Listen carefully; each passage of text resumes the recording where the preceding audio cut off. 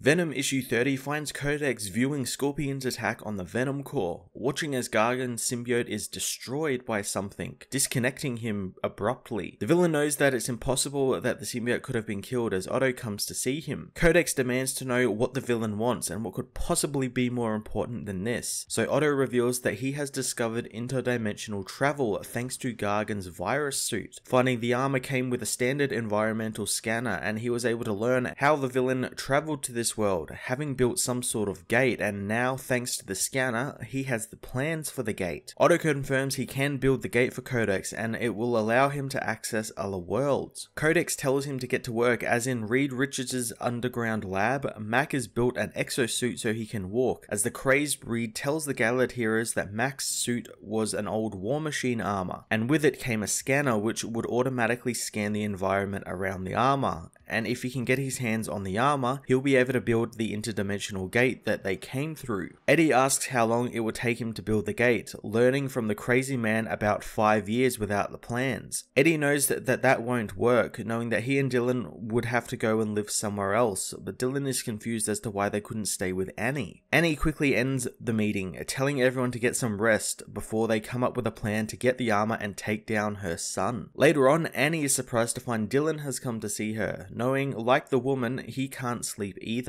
Dylan touches Annie, which shocks the woman since her symbiote didn't burn up and die, wondering how that is. Dylan hugs her, saying that he isn't the Dylan from her world and he's not part of the hive, and neither is Eddie, and since his father's symbiote isn't hurt by him, he figured she wouldn't be either. He knows this is weird for her to be around him, but she needs to know he lost her when he was a baby, and at the least she has the memories of her son, whereas he doesn't have anything of Annie. Hugging Annie again, Dylan says that at the end of the 5 years he doesn't want to leave, but he really hopes Annie will let him stay. Later, Annie goes and wakes Eddie, telling him it's time to go to work. Codex meanwhile finds that Otto has found the files within Virus's armor that focus on Venom, the Otherworld's version of Codex's father. Codex notes how the Otherworld seems to have a closer connection to the voice that calls him, almost like on their world, the King in Black is coming. Suddenly their base is breached, causing alarms to sound as Venom arrives, smashing the Fantastica into the lab and destroying it.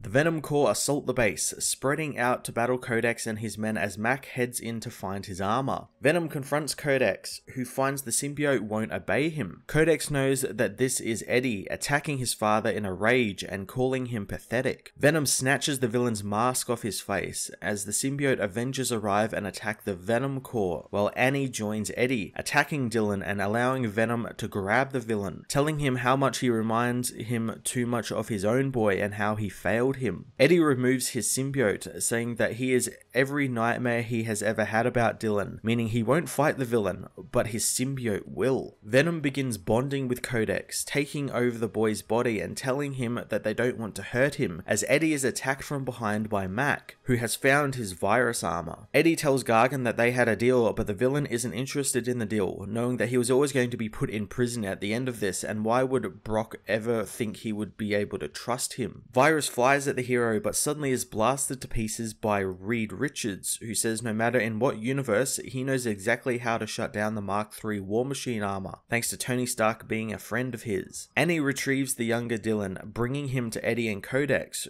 who while under the control of Venom, is forced to touch the younger Dylan. Doing so gives Codex the life he never had, bonding his own memories with that of Dylan's and allowing the angry man to remember living a loving and fulfilled life with both his parents. Codex falls unconscious, and all over the world, the symbiotes die off, freeing everyone from their control. Codex reverts back to Dylan, who says that his mother was supposed to bring home dinner as he dies in her arms. Having defeated Otto, Reed gathers the plans for the gate, meaning he can finish them quicker now, only to return to find Annie has lost her son a second and final time. 1 year later, Annie, Eddie, and Dylan walk through the park as Eddie learns that Annie's Dylan actually survived, but he's in a coma since the damage done to him while he was Codex will take years to recover from, but her son is now back and that's all that matters to the woman. Eddie is glad and happy that Mac Gargan is also behind bars, knowing that this world will take care of him. Annie hopes that Mac will finally see the light and help them return the world to some form of normalcy. Eddie is also glad that he got his new organic hand, although he's going to miss his symbiote one, but it feels good to be whole again. Annie knows he's not just talking about the arm, as Eddie tells her that the last year with her and Dylan has been great and they should just live in the moment. A few months later, Reed manages to finish the gate, although being insane he cannot guarantee that it will work. Eddie and Dylan get ready to leave, sharing a moment with Annie, who tells Eddie that she cannot go since she needs to be there with Dylan and Eddie has his own messes to clean up on his world. She remembers when Eddie called her his wife when Scorpion attacked her and she really liked that. Annie talks with Dylan, telling him that if he hears voices calling him away, he needs to remember that he is her son and not to follow them. Dylan promises to as Eddie and the boy head through the gate, bidding Annie and the other world farewell. Arriving back on Prime Earth, Eddie and Dylan head outside, but Dylan doesn't know if they are home, but Eddie knows they are. However, they find the entire world shrouded in darkness, wondering where all of the stars have gone. Venom issue 30 ended the big Venom Beyond storyline in an action-packed emotional finale that gave Eddie and Dylan some much needed closure on certain pains in their life. I enjoyed Kate's changing things up and actually giving the world a somewhat happy ending, letting the villain Codex live and revert back to being Dylan and freeing the Earth from the symbiotes. I was sure given how dark the series had gotten up until now, we would have an ending that saw Eddie maybe forced to kill Codex and in turn that turns Annie and everyone on that Earth against him, ruining his chance for a new life with his former wife. I did love them getting to spend a year on this new world, and being that we didn't actually see it, I could easily see a mini-series set during that time, detailing how Eddie got his new hand and just how the world reacted to being freed from the symbiotes, and just his family life with Annie and Dylan. Could be a really great premise for a book. I'm excited for the immediate future of the book now that we're in the King in Black territory and what this huge event will bring to Venom and Dylan and all of his side characters. I'm going to give this issue a 9 out of 10.